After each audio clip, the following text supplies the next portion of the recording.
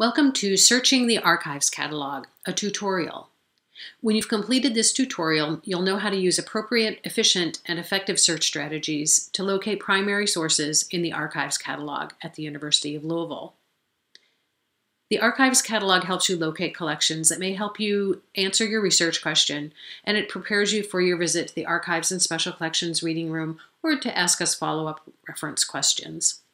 The easiest way to get started is to go to the Archives and Special Collections homepage, which you can access off the University Library's homepage. You can also access it directly at archivescatalog, that's one word, .library.louisville.edu.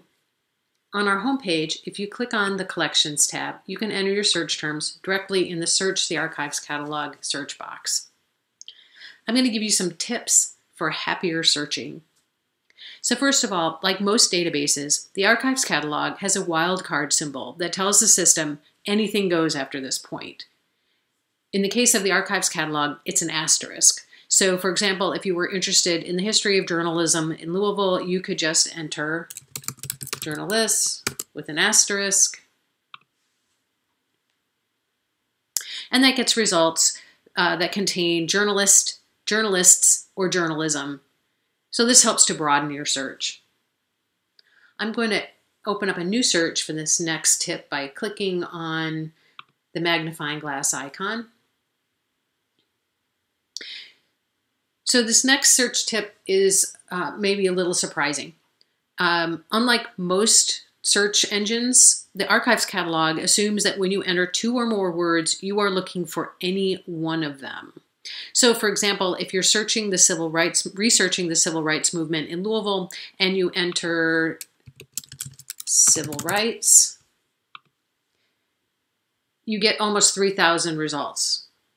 However, because the system is assuming you want either of those words, you're actually getting results that relate to civil engineering as well as civil rights. Probably not what you're interested in.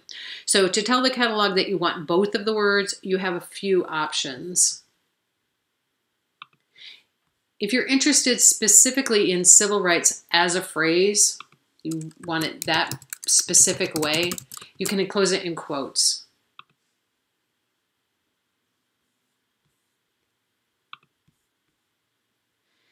If you just want to search for both of those words, but you don't care about the order, you don't care if there are words between them, what have you, so it's a broader search, you can either enter the word "and" between all of your search terms,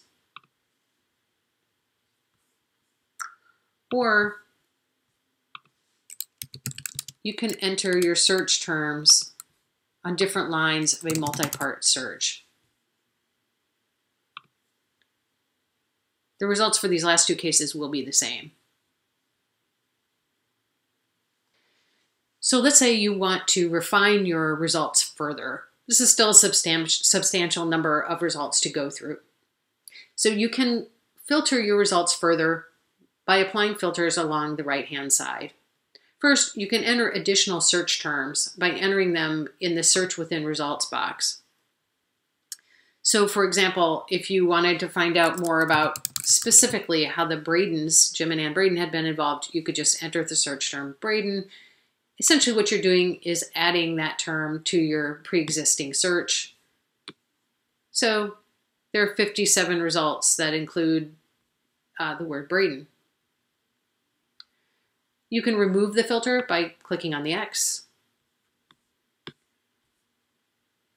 Other filters that you can apply include subjects and names of people and organizations.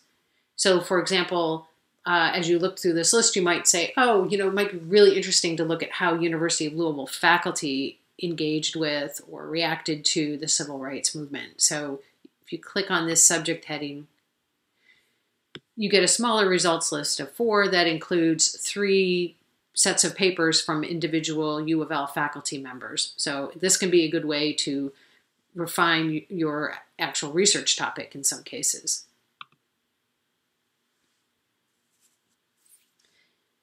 So the other part of working with the Archives Catalog is understanding what these results are.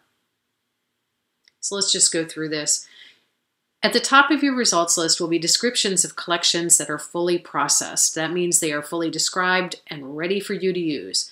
These are likely to be the strongest possibilities for you because they tend to be the biggest collections and they are the easiest to find your way through because they are so well described. You can immediately learn a little more about these collections and the parts of the descriptions that are visible in the list. These entries link to a finding aid, which is a more detailed description of the collection. If you're not familiar with finding aids, be sure to check out our tutorial, Exploring the Mysteries of Finding Aids, because they really are your best friend in archival research. Further down the list, you might see entries like this that are identified as unprocessed. To find more about these collections, you click on them, and then you'll see a brief description of the collection. Some of these collections may be open to researchers. It's worthwhile to follow up with us and ask if you think there could be material in one of these collections that would help you. Moving further down the list, you might see entries like this. This is an individual file title, a folder title within a box. You can see at the bottom of these entries what collection they're part of, and you can see toward the top right under the title what box number they're in, and sometimes what their file number is. Generally speaking, a collection with a substantial amount of relevant material will show up higher in the list. What you're seeing here are collections that have individual folders that are relevant. It might be worth taking a look, but you'll probably find the best material toward the top of the list.